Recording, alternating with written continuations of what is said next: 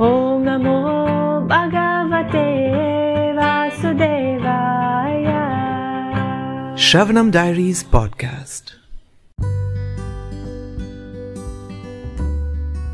Hare Krishna, we are reading Bhagavad Gita as it is, the book by His Divine Grace Abhaya Charanaravinda Bhaktivedanta Swami Srila Prabhupada, Chapter 11, The Universal Form, Text 55. Matkarma krin matparamo matbhaktah sangha varjitaha nirvaira sarva bhuteshu yah samam eti pandava. My dear Arjuna, one who engages in my pure devotional service, free from the contaminations of fruitive activities and mental speculations. He who works for me, who makes me the supreme goal of his life, and who is friendly to every living being, he certainly comes to me. Purport. Anyone who wants to approach the supreme of all the personalities of Godhead on the Krishna Loka planet in the spiritual sky and be intimately connected with the Supreme Personality, Krishna, must take this formula as stated by the Supreme Himself. Okay, let's repeat the formula. Engaging in pure devotional service, free from contaminations of fruitive activities and mental speculation, working for Him, making Him the supreme goal of life, and being friendly to every living being. This is actually the verse you have to memorize for Bhakti Shastri. Okay, now let's go back to the purport. Therefore, this verse is considered to be the essence of Bhagavad Gita. Essence. This is the essential formula of Bhagavad Gita, right? Before Prabhupada says it's a formula. Now he says it's the essence. Wow. Okay. The Bhagavad Gita is a book directed to the conditioned souls who are engaged in the material world with the purpose of lording it over nature, and who do not know of the real spiritual life.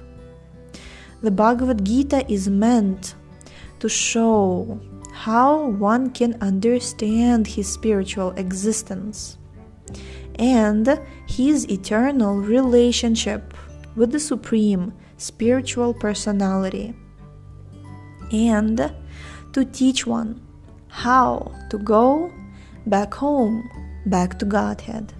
Now, here is the verse which clearly explains the process by which one can attain success in his spiritual activity, devotional service. As far as work is concerned, one should transfer his energy entirely to Krishna conscious activities. As stated in Bhakti Rasamrita Sindhu 1.2.255, Anasaktasya Vishayan Yathartham Upayunjitaha Nirbandha Krishna Sambande Yuktam Vairagya Muchyate. No work should be done by any man except in relationship to Krishna. This is called Krishna Karma. One may be engaged in various activities, but one should not be attached to the result of his work. The result should be done only for him. For example, one may be engaged in business, but to transform that activity into Krishna consciousness, one has to do business for Krishna. If Krishna is the proprietor of the business, then Krishna should enjoy the profit of the business. If a businessman is in possession of thousands and thousands of dollars, and if he has to offer all this to Krishna, he can do it. This is work for Krishna. Instead of constructing a big building for his sense gratification, he can construct a nice temple for Krishna. and he can install the deity of Krishna and arrange for deity's service, as is outlined in the authorized books of devotional service. This is all Krishna karma. One should not be attached to the result of his work, but the result should be offered to Krishna, and one should accept as prasadam the remnants of offerings to Krishna.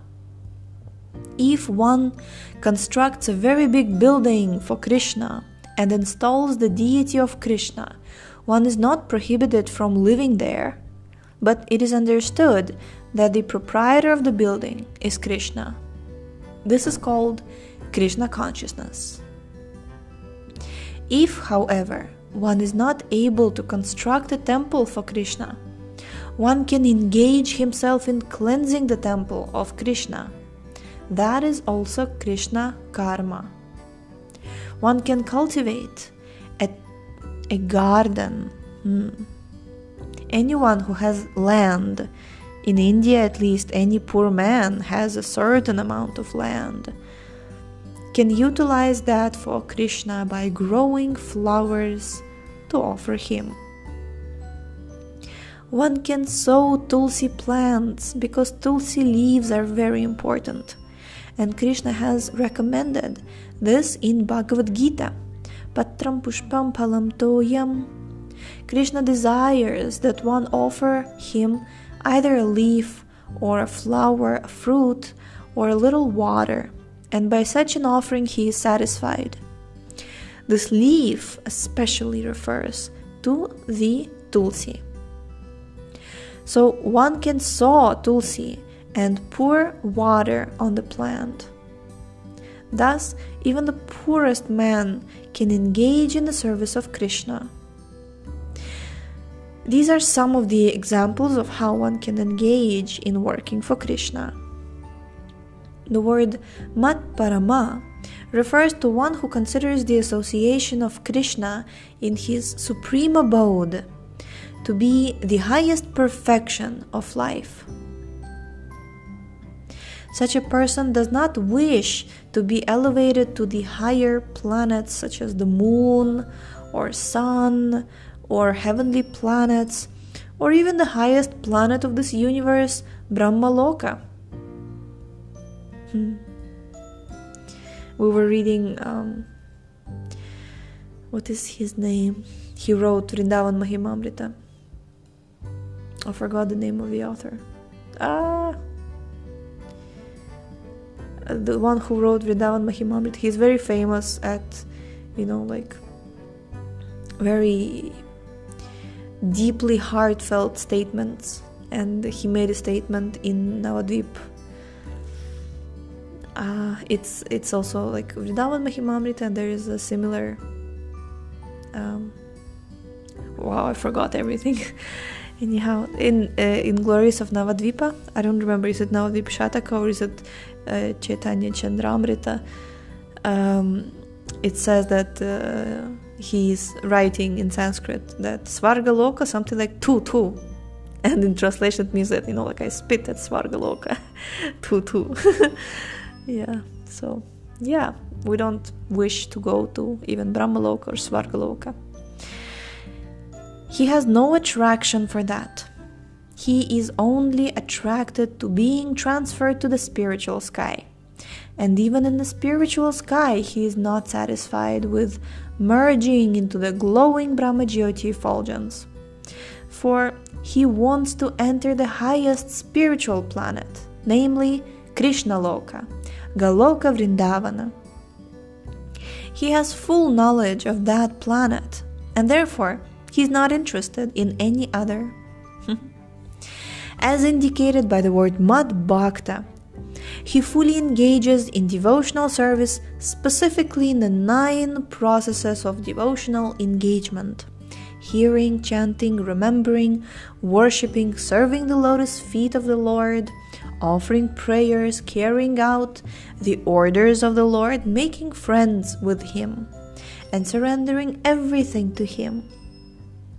one can engage in all 9 devotional processes, or 8, or 7, or at least 1, and that will surely make one perfect. The term Sangha Varjita is very significant. One should disassociate himself from persons who are against Krishna. Not only are the atheistic persons against Krishna, but so also are those who are attached to fruitive activities and mental speculation.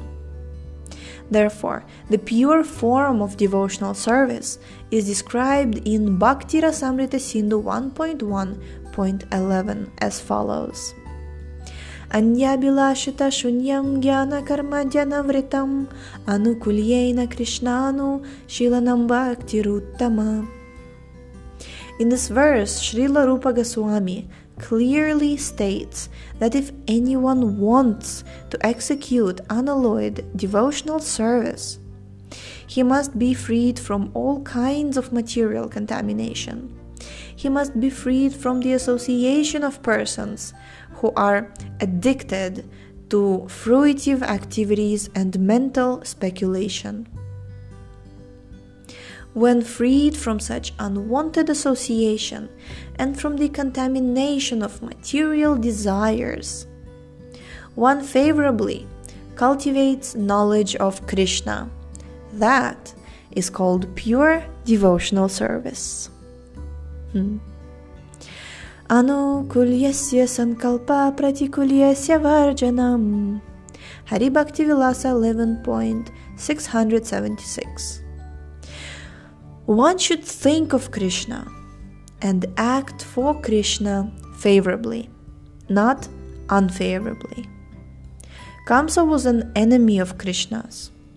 From the very beginning of Krishna's birth, Kamsa planned in so many ways to kill him. And because he was always unsuccessful, he was always thinking of Krishna. Thus, while working, while eating, while sleeping, he was always Krishna conscious in every respect. But that Krishna consciousness was not favorable. And therefore, in spite of his always thinking of Krishna 24 hours a day, he was considered a demon, and Krishna at last killed him. Of course, anyone who is killed by Krishna attains salvation immediately, but that is not the aim of pure devotional service. That is not the aim of the pure devotee. The pure devotee does not even want salvation. He does not want to be transferred even to the highest planet Goloka Vrindavana. His only objective is to serve Krishna wherever he may be.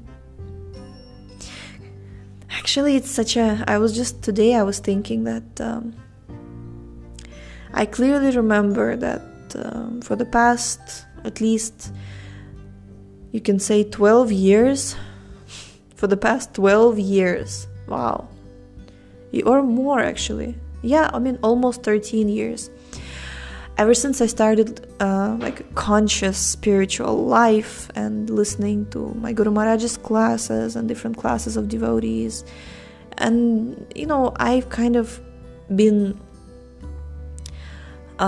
fearless enough to pray to Krishna to always do everything as the way he wants everything to be. And this kind of took my life in very interesting places, if you know what I mean. So actually, this is our objective, to do whatever Krishna wants us to do, to be wherever Krishna wants us to be. That's devotee's objective. That's pure devotee's objective. And it's very, it's an interesting, adventurous ride to actually ride on such aspirations, I have to tell you. But you can't stop. When you start, you have to continue. Only then you will. Otherwise, sometimes if you drop midway, it may not be as fun as you would want it to be. But not just fun, of course.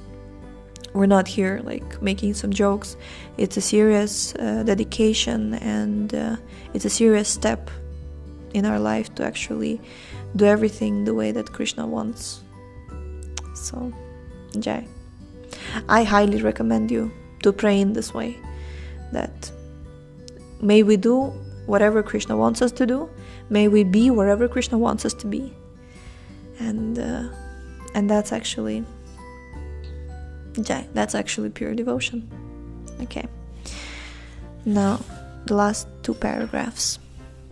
A devotee of Krishna is friendly to everyone. Therefore, it is said here that he has no enemy, nirvaira. How is this? A devotee situated in Krishna consciousness knows that only devotional service to Krishna can relieve a person from all the problems of life.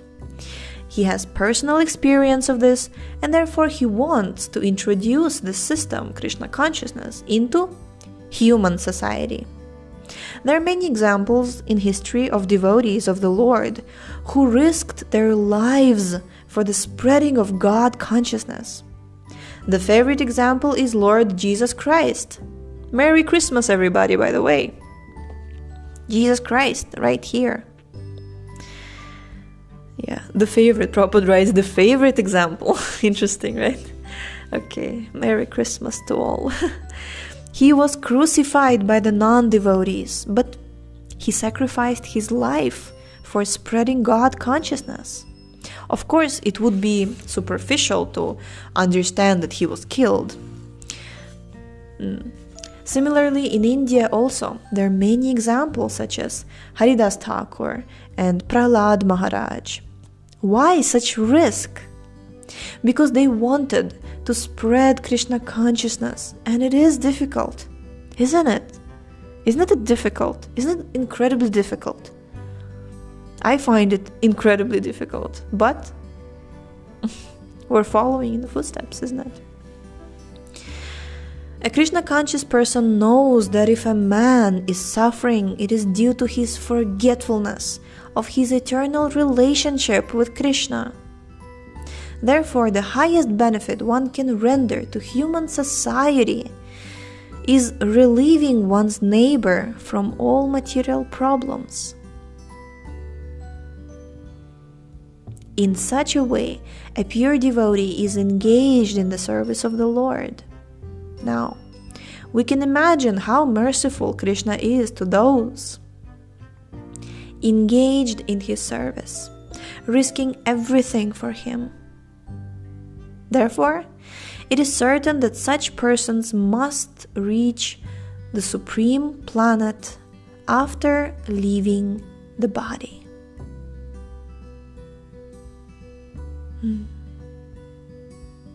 Jai. In summary, the universal form of Krishna, which is a temporary manifestation, and the form of time, which devours everything, and even the form of Vishnu, four-handed, have all been exhibited by Krishna. Thus, Krishna is the origin of all these manifestations. It is not that Krishna is a manifestation of the original Vishvarupa, or Vishnu. Krishna is the origin of all forms.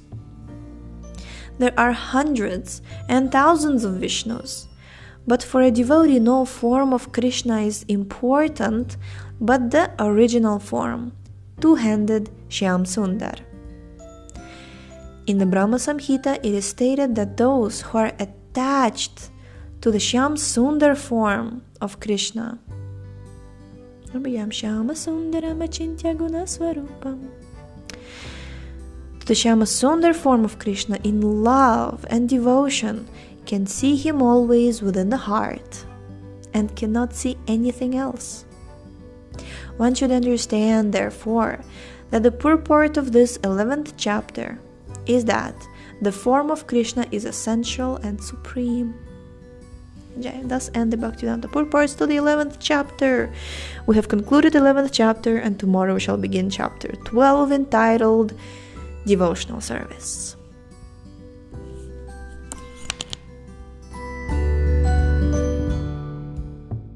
Thank you so much for tuning in today. The book links, previous episodes timeline, and biography of the author can be found on shravanamdiaries.com. The link is in the description, and we shall see you tomorrow. Hare Krishna, Krishna Krishna, Hare Hare, Hare Rama, Rama